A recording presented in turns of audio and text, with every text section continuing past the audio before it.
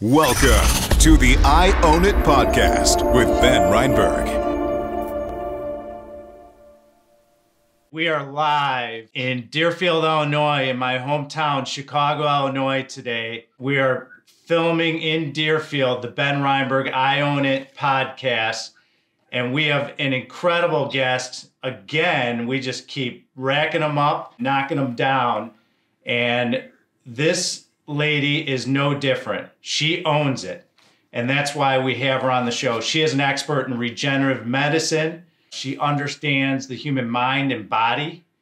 And let's get right into it. Dr. Denisa Rensen, welcome to the show. Thank you for joining us. This is a special moment for me because I am in my former hometown, Chicago, where I was born and raised, and I get to interview you. And so for me, it's a double whammy. So welcome to the show, and thank you for coming on, and let's get right into it. Thank you so much, Ben. I love the title of your show, Own It. I'm a huge proponent of hyper-agency, sovereignty, and taking charge of our lives. So let's get into it. Absolutely. So I suspect that many of my listeners are not familiar with regenerative medicine. And it may sound a little bit like science fiction to them, but there's been a tremendous medical progress in the past few decades. Can you share what kind of treatments are now possible for alleviating chronic conditions and for anti-aging?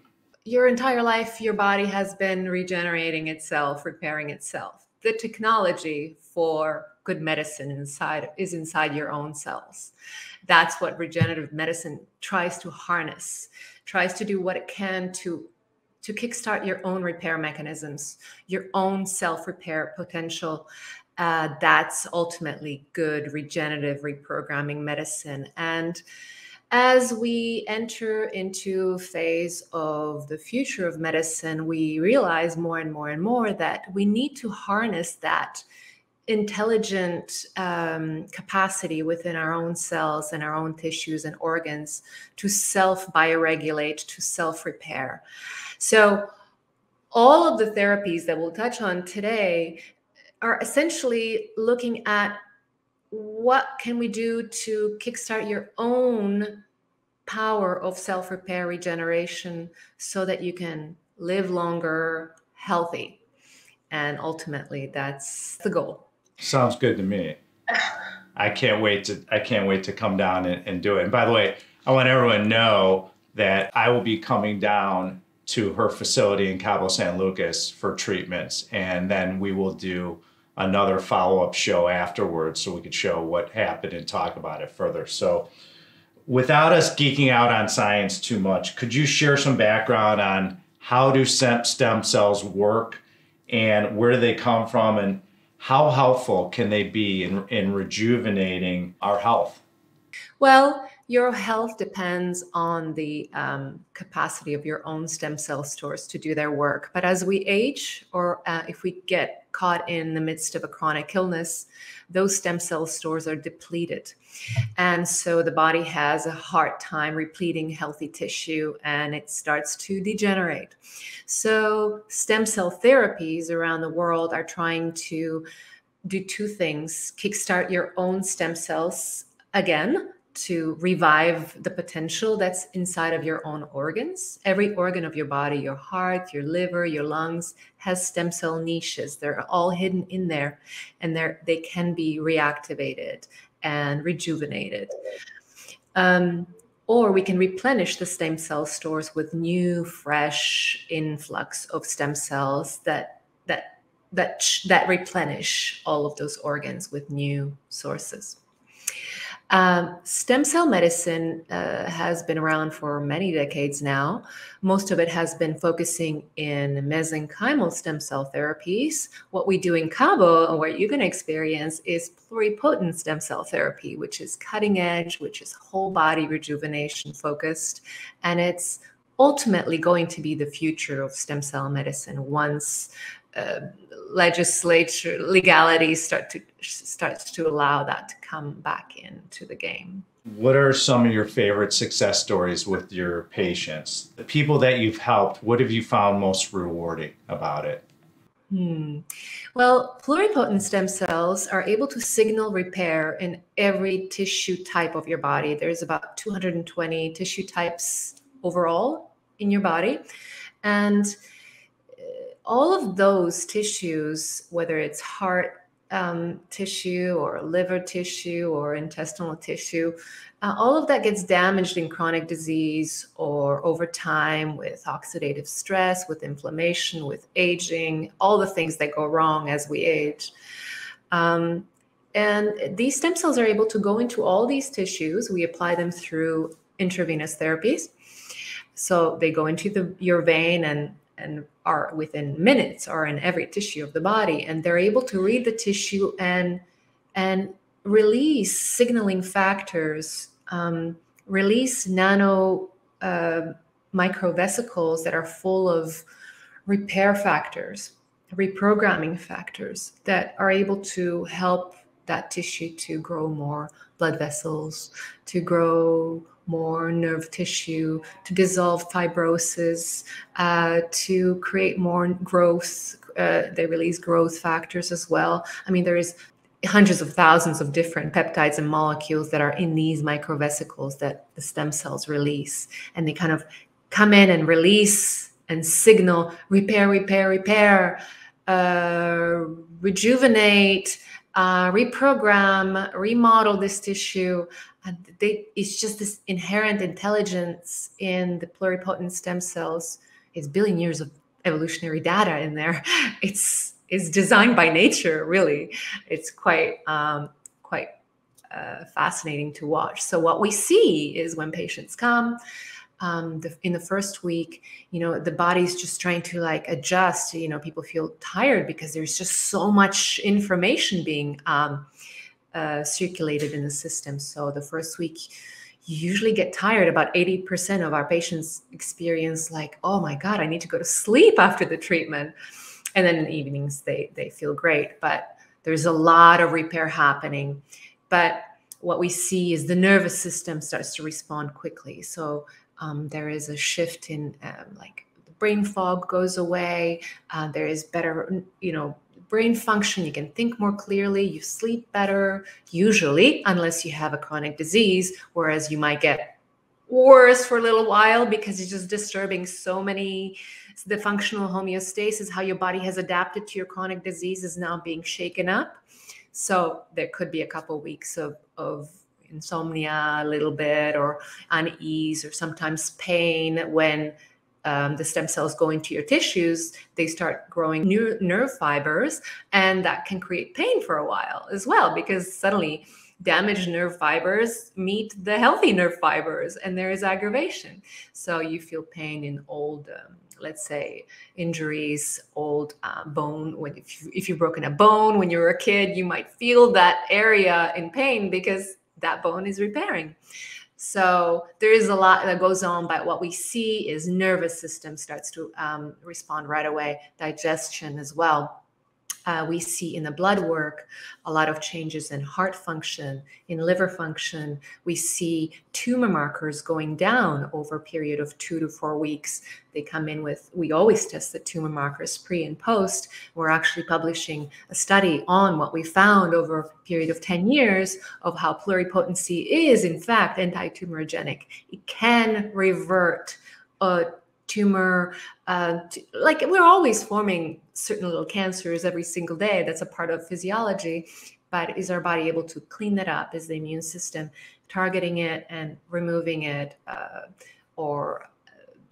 These stem cells can, in fact, the research has shown that they can take an active tumor and turn it back into healthy phenotype, into healthy tissue. So there's just so much going on in that treatment, and successes are many. We have patients who come here for 1 week as biohackers just to get their body back to reprogramming itself, to rejuvenating age reversal. Then we have 2-week anti-aging rejuvenative programs for age reversal. Basically, once we're over the age of 45, we kind of need a little more of that pulsing dose every day of pluripotent factors. Yeah. And then we have patients who come here for 4 to 5 weeks who are very ill when they come, and they need a lot of reprogramming. The tissues need a lot of information, start changing back to their healthy state, healthy phenotype, healthy biological signature. So you're very knowledgeable on the topic, and what inspired you to dedicate your career to regenerative medicine, anti-aging medicine, and just share your personal journey with our audience. Oh, that's very sweet. I'll just try to make it super short. My dad was a surgeon. My dad is my hero. I always wanted to do medicine.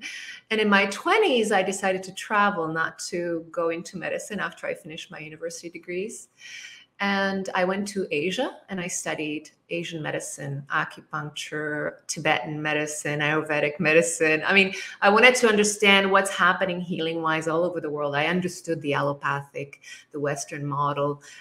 Then I lived in Asia for during my 20s, and started to realize the power of the body to repair itself much more than I would have just entering medical school in my 20s and just following the pharmaco industrial model.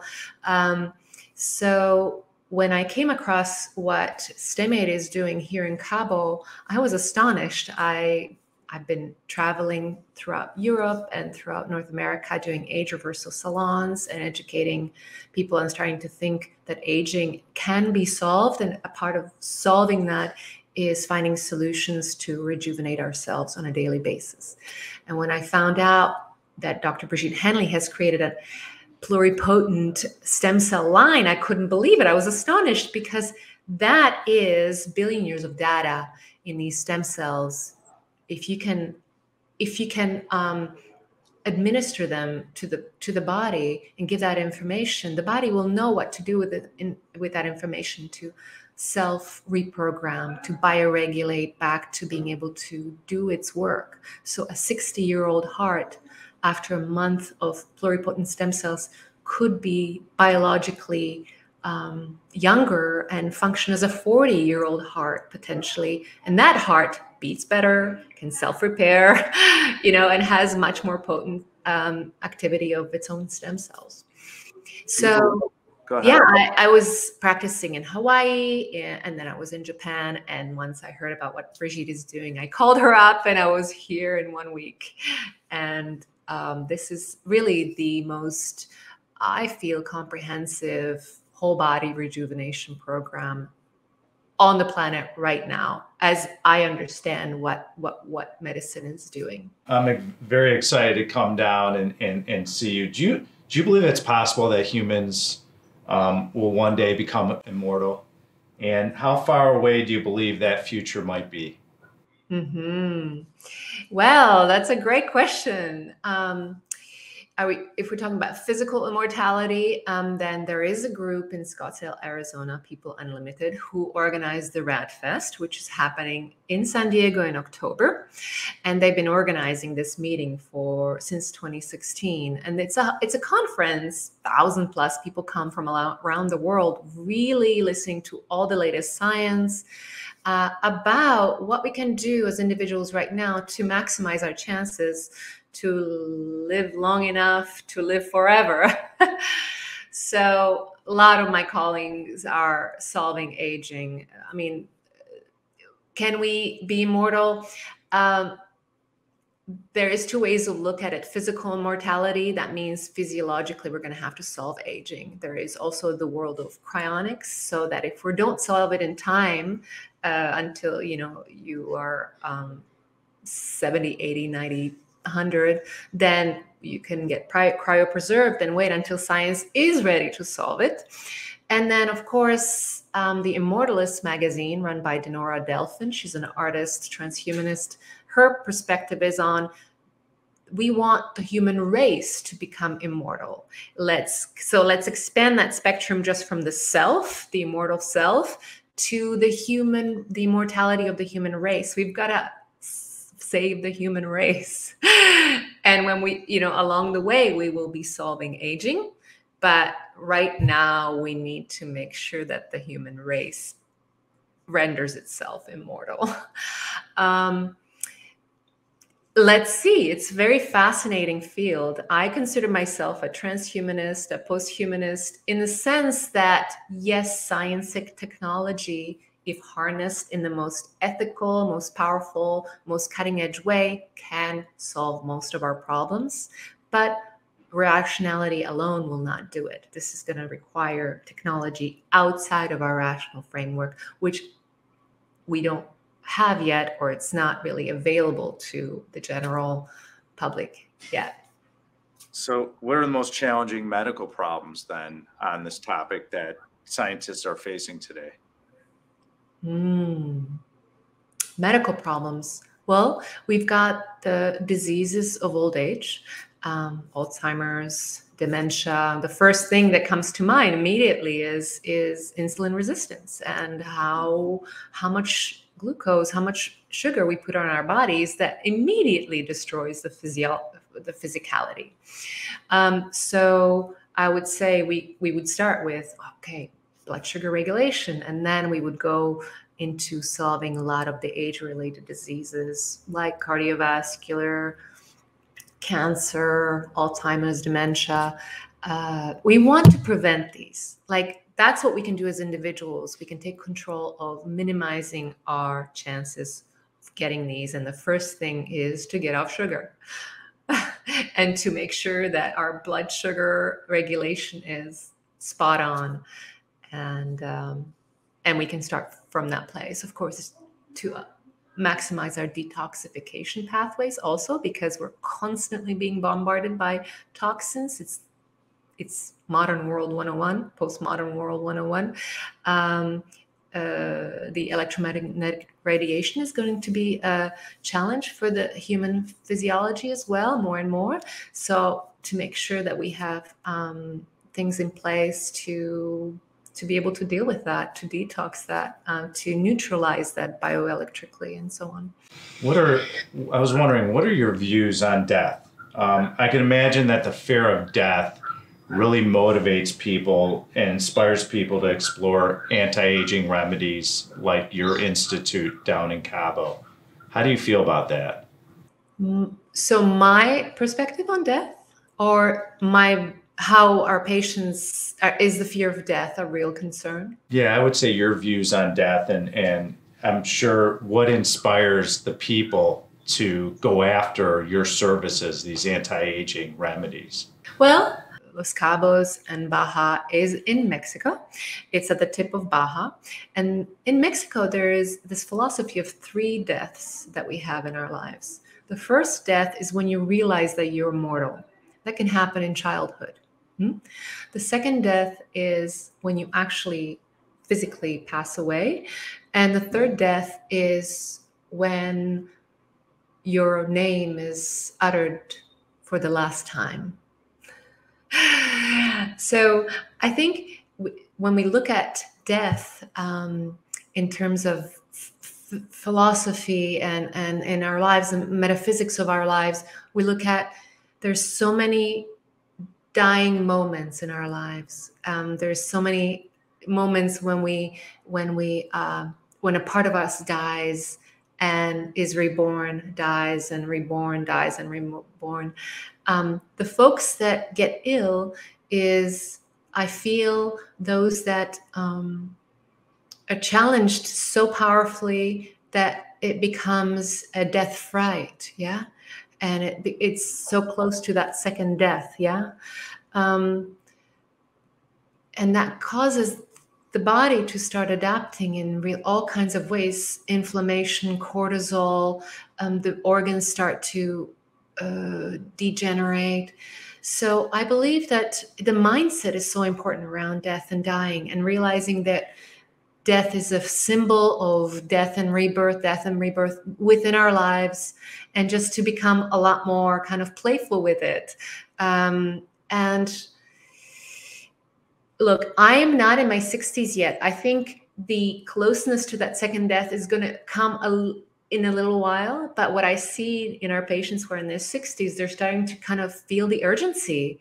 Is like, I feel my my bones creaking. I don't feel supple in the morning when I wake up. I don't have the libido and the passion I wanted. And suddenly I start to see my blood work that, yes, my cardiac markers aren't top of the line. My cholesterol is a bit high. I'm starting to worry. I'm starting to forget. So I think that second death, the actual physical death, comes closer to us, either in chronic illness or as we age in our 60s. And yes, it is, the death fright is, I feel,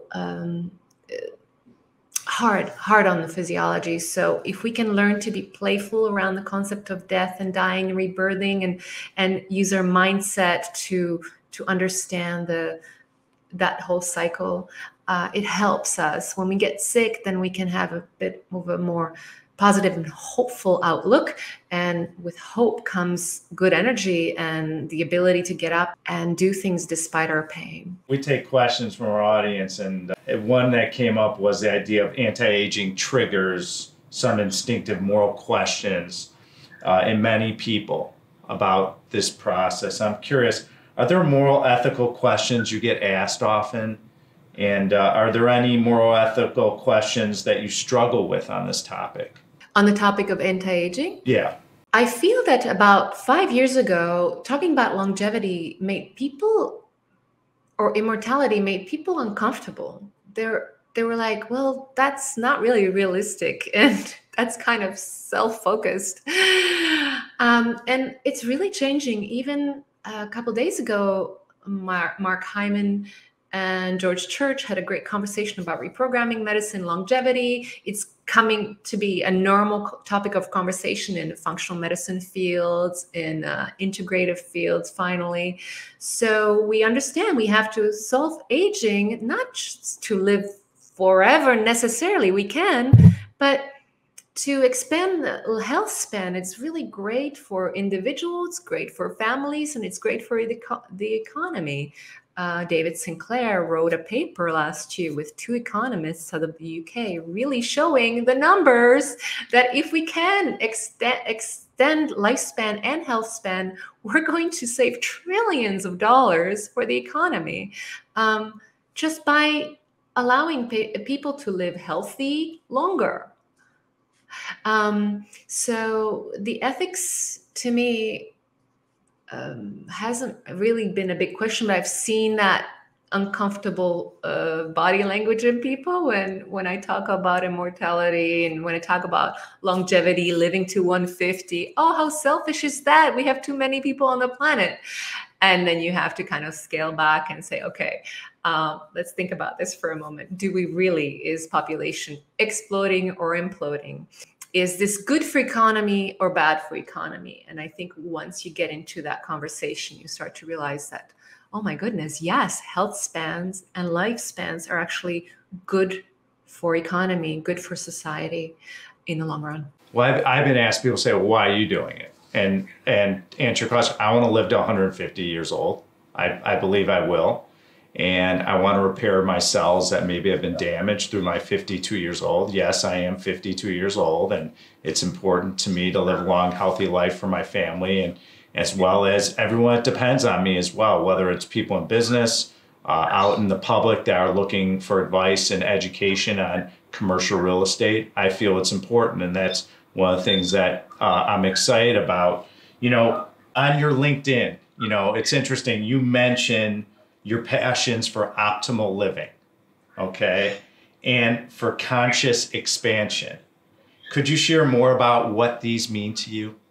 Yes, this is something I love talking about, and it came through my work in Hawaii. When I was doing integrative medicine in Hawaii, I had a practice in Kona, and there was a moment in that professional time when I realized hormones, IVs, functional naturopathic medicine isn't cutting it. The human needs something more to really thrive.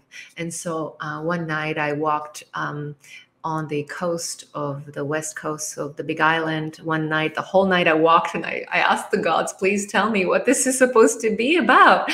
And came through this whole, like, I guess the message or the feeling that came through is bliss. Bliss is the zenith of the human physical and metaphysical experience. That is our birthright. That is what these vessels are for. And if we can live long enough and open enough, we can touch it now, right here. And that's what, of course, the religious experience talk about heaven on earth and nirvana. And ultimately, I feel that the birthright of the human and the sentient being on the planet is bliss. It's the flow state, and flow science has been really coming to the forefront for everyone, whether you are a successful entrepreneur or a scientist or a creative like a writer and musician or a surfer. The flow state is critical for the next level human. So I call it epigenetics plus bliss, ecstasis, eros as the epigenetics of, the state that you need to cultivate to live beyond 100. You cannot live beyond 100 if you are hyper intellectual, hyperfrontal, and do not touch the flow state. The flow state is critical to cultivate if you want to live that health span beyond 80 and keep rejuvenating and regenerating. So those are some of the talks I gave at the Transhuman Transvision London conference a couple years ago in Scottsdale, about the physicality and metaphysicality of the future human, really accentuating the flow state, which I call bliss and ecstasis. Bliss is the yin of flow and ecstasis is the yang of flow. And they're just different flavors. It's just a poetic kind of angle on this. But that's ultimately what I feel consciousness expansion is essentially, to be able to live these states in this, physical density ridden vessel that our human bodies are. Do you believe it's possible for humanity one day to be living in a perpetual state of bliss? Do you think that's possible? Well, I'm kind of in the same camp as David Pearce, the transhumanist philosopher out of London, who speaks about, the state of the future human, also doing gene therapy, so we can maximize this to live in this state of super intelligent bliss. Of course, we must. That is the direction we must go. Otherwise, we're going to annihilate this beautiful race. That is, I feel, every physician should have that as his end goal. If you're a physician, that's your work. Somehow, little by little, you should be like taking your patients or your clients closer and closer to that freedom, to that physical and metaphysical state. That's the work of the physician, I feel. So our show, as you know, is called I Own It. And you own every aspect of your life, what you consume, your behavior, et cetera, and you're no different. Was there ever, and you know this from the work you do, we are all works in progress every single day of our lives. Can you share a recent example where you realized that you didn't own it and you had it wrong and you fully accepted it? What was an example in your career, your life, that you realized, I don't own this? And what's an example? Oh, boy. I guess right away it goes to my marriage. I think that was kind of my biggest regret of not being wise enough to be able to really own that piece, to be wise enough to keep that together, despite the love. I think that's where I feel the greatest regret. Like, oh, I should have been smarter. I should have known better. I should have been more patient. I didn't own it. I wasn't wise enough. I think with wisdom, we naturally own it. The ownership doesn't even come as a part of dialogue, because as you gain wisdom, you just naturally live it. So I think that's why longevity and health span is so important to me, because I feel that as we age in chronological age, hopefully we also soften, we become more loving, we open, and wisdom opens up, and then we can make better solutions for the planet, for all sentient beings. Ultimately, in 1,000 years, when we look back, we're like, how could they have had like animal farms?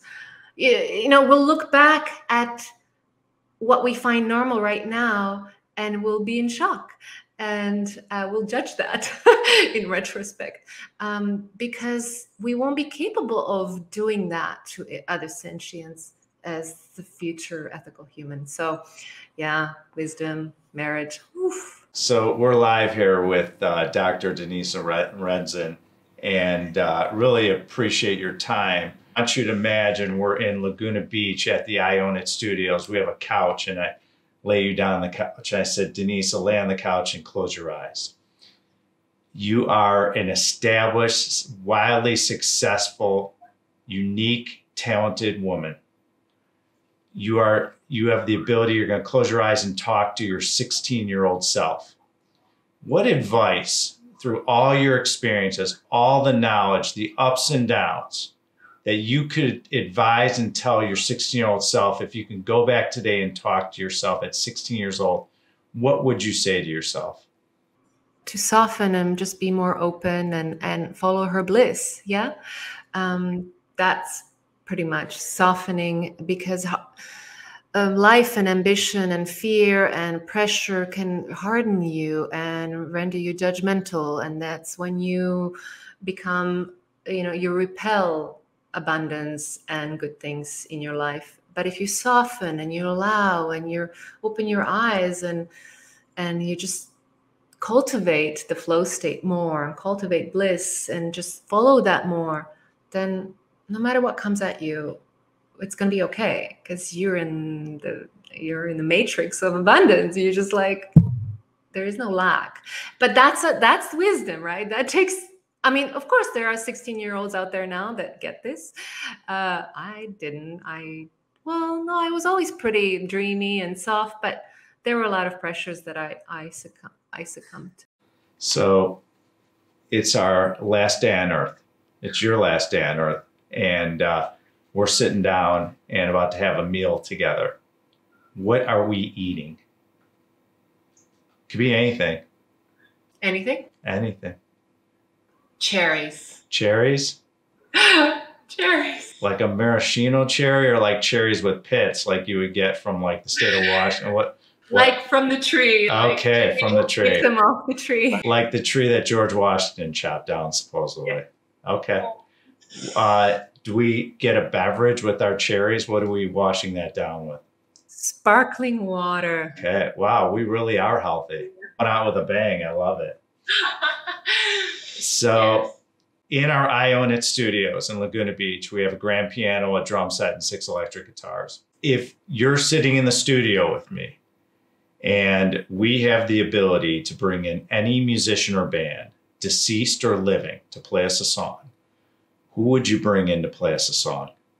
I have to be loyal to my band. It's been my band all my life. Okay, let's hear it. A Lamb out of Manchester. Okay. Lamb from back in the 90s. They became big with the song Goretzky and Gabriel. And ever since those songs, I felt like they've always written songs that I would have written had I had the talent. Lou Rhodes is someone that I would love to sit down in a studio with. Fantastic. Thank you. So you're with the Stemaid Institute in Cabo San Lucas, Dr. Rensen, and such a pleasure to have you on the show.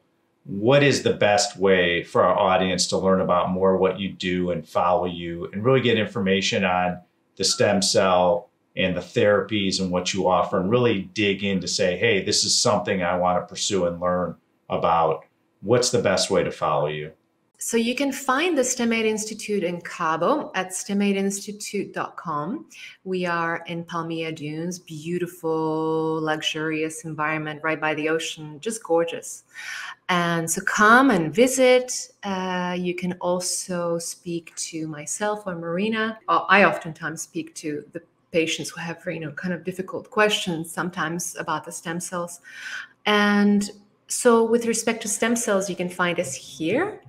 And I also have a couple of places online that I kind of deposit my musings. I have a magazine, blissDesigned magazine. It's all about bliss and ecstasis and eros and the future human. And just in general, some of the online programs that I've cultivated over the years around these topics are there and on my personal website, denisarensen.io. So kind of in those environments. Great. Well, Denisa, thank you for coming on the show today. You are a wealth of knowledge, and really excited to see you down in Mexico and start the treatment. Everyone, I want to let you know, we're going to do a show after it to really talk about the results and what I learned and what the experience was like. So stay tuned for that. If you are interested in following the Ben Reinberg I Own It podcast, kick that lower right-hand button and click subscribe, click like, comment. Feel free to follow us on all social media platforms. Go to benreinberg.com for more information on me and how we can help you with your health, wealth, relationships, and business. If you're interested in commercial real estate, feel free to go on our corporate website, alliancecgc.com. Learn about commercial real estate, how to invest in commercial real estate. And if you're interested in investing in our brand new fund, the Alliance Medical Property Fund, feel free to reach out to me via DM or however you like to communicate. We are all over the place. So thank you very much, Denisa. It was great seeing you. And everyone, thank you for joining us today. It is nice to be back home in Chicago. I love it, and I'm having the time of my life. And what a great way to celebrate to have Dr. Rensen on the show with us today. So Denisa, thank you. It was great seeing you. And I look forward to seeing you in Mexico soon. Yes, do come. Thank you for listening to the I Own It podcast with Ben Reinberg. To hear our past episodes and connect with Ben, visit benreinberg.com.